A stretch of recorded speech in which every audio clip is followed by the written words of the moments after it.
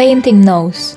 The nose is around one eye apart and the height is around here. Now draw 3 diamonds and draw the nostrils. Add soft shadows, make a selection, and color. Now smudge. Paint over the outer part of the nose. Use red on the nostrils so they don't look too big. Use lighter color for nose bridge. Make a little ball. Now draw a diamond around it. Darken the shadow under the nose. Add the highlights here, here, here, and here. And then add freckles. If you wanna learn more about nose, go watch this video on my channel.